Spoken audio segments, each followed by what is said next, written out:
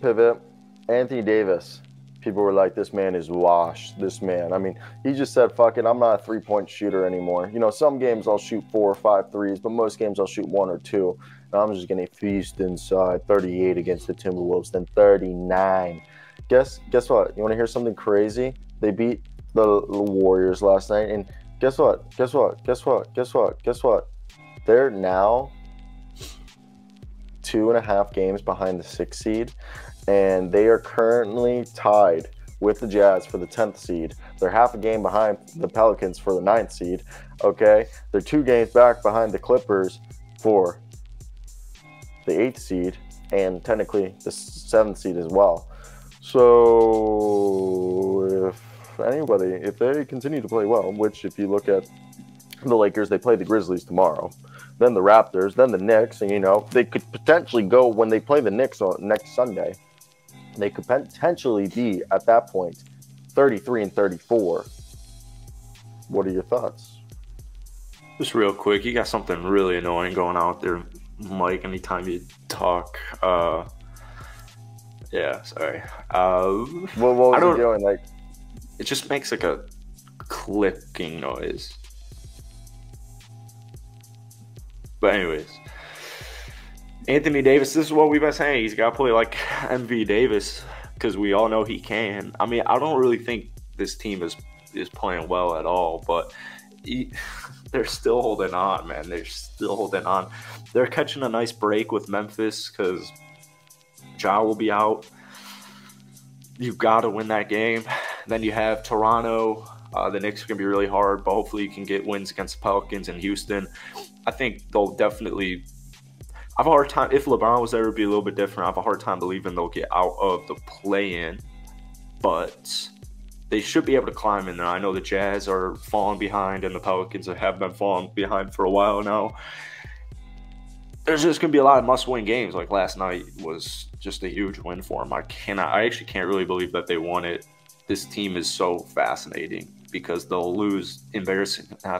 They'll play bad like against Minnesota the other night, and then they'll come out here and beat Golden State. But getting D'Lo back is going to be huge for making a final season run. No LeBron is really tough, but I would pick with no LeBron. I'd still take him over the Pelicans and the Jazz for 9 and 10. So first off, all 21 viewers right now, if you're enjoying it, hit that like and subscribe button. We're live Monday through Friday, 9 a.m. to 10 a.m. Eastern time. And next week, we'll be fucking around with 2-hour shows. If you want daily NBA content covering every single NBA team Monday through Friday, and we do clips and short form content coming actually this fucking week. But let's get to it. So, yeah, no, I agree. This team, first off, Dennis Schroeder is playing phenomenal. What up, Master Uguay? Hopefully I said that correctly, but got like a Sid the Sloth from Ice Age as your guy. But I think this is a team that definitely, when you look at them, do I sound all right to you now? Yeah. Okay. So this is a team that definitely is Dennis Schroeder's hungry. First off, Dennis Schroeder conjuring the Eurobasket, player he was. He's playing horrible right now, man. I know.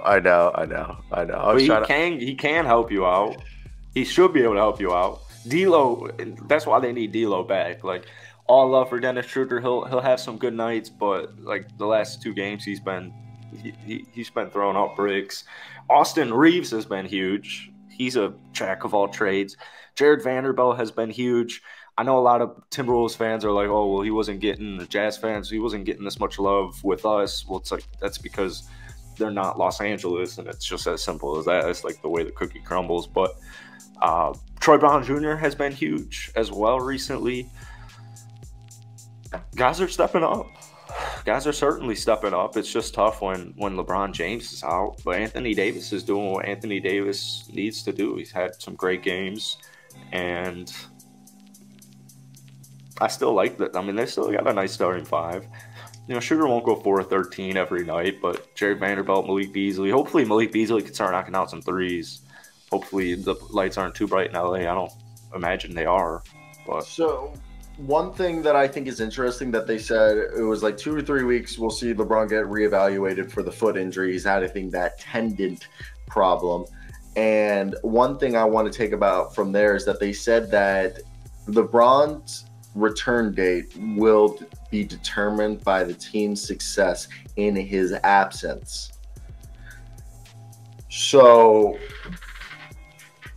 at what point does this team with every week, with every game, it just gets closer. And like, this is low-key a great story, and it's fun to watch this team push and try to make the playoffs. And I think Anthony Davis is showing that he is a good basketball player still, who can make an impact and be a guy who can make a difference for a team. So my thoughts are that, like, hey, this is a team that if you wanted to potentially see them go to the next level, I think it's the best way to do it is probably continue to give the ball to Anthony Davis. You got to win through Anthony Davis. You got Jared Vanderbilt, Troy Brown Jr., Austin Reeves as like your defensive Swiss Army knives. You got Malik Beasley, Lonnie Walker, Rui Hachimura, Dennis Schroeder, all as like your plethora of scores, and then Wayne Gabriel, Mo Bamba as extra depth behind at center. Until D'Lo and LeBron are back, I mean, we need Anthony Davis to be superhuman. Yeah, if D'Lo was back right now, I'd feel very comfortable. I don't think we'll see LeBron at least for 5 more games. You got to get the win against Memphis. If they lose Memphis on Tuesday, that wouldn't be good. But then they play Toronto and New York in this week with a couple of rest days from Tuesday to Friday. So if they can go 2-1, they should be golden. That would be perfectly fine to me. And then hopefully they can get the other must-win game against the Pelicans, take down the Houston Rockets, and that's about a week and a half from now. So this team could go 4-1. As long as they don't go 2-3, I think LeBron will continue to rest. The Jazz are struggling, man. They've lost 3 straight, and it's still right there. You know, it's certainly still right there. The Clippers got a much-needed win. It's in their grasp. It's within their grasp. That the thing is that they can be a playoff team.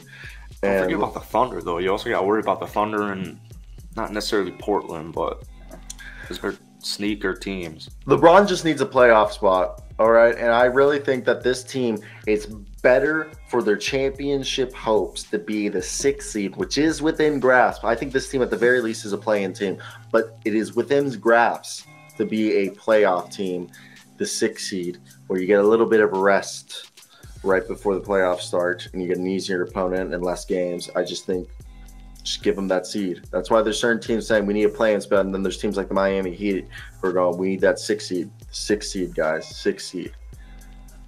Do you agree? 6th seed would be nice. We'll see what happens in the West in the last couple of weeks. You know, as good as Sacramento is and as good as Memphis can be, Phoenix is surging, and I don't anticipate that to stop. So I think Phoenix, I mean, they're currently 4. I'd rather play Memphis than Sacramento. But you don't want to play either team. It'll be interesting. Yeah, just get into the playoffs. I don't think they'll be able to get the 6th seed, but the play-in's fine. This probably isn't the year for the Lakers. It's probably next year, and that's hopefully okay. I've seen a lot of trade AD stuff going on, but like the beam, if they have D'Lo come back next year, that'd be great. When's D'Angelo coming back? That'll be this week. I know it's a fuck Phoenix like the beam. Master Uguay, we'll talk about that later. We like it. We've talked about it in previous episodes. I hate it. I like it. I guess we're on both different sides. One game. Not his fault though. They've won 1 game. Lakers 6th seed or a play-in team before we switch it. Playing 6th seed. And I'm not even like a Lakers fan. Yeah, you're the one who's been sucking the Lakers' dick all season. You're not even giving them the benefit of the doubt. You're a fake fan. Their best player is injured. All right, but they still have a guy who arguably is a top 10 player in the NBA. We've done this for like 6 weeks. Oh, LA's 3 games behind 500. If they just go on a 5-game win streak, they'll be right there. But this is the goddamn NBA. We have to talk about this for 6 weeks. No, I know. I'm just saying. I don't really understand why it would change without LeBron. It's like they'd win 5 straight. Yeah. Also, I want to say our Twitter numbers do like pretty decent. I wonder if it's because people are looking up the names too. And then it pops up the like, stream. let me look up Knicks right now. Yeah. Pretty decent. I mean,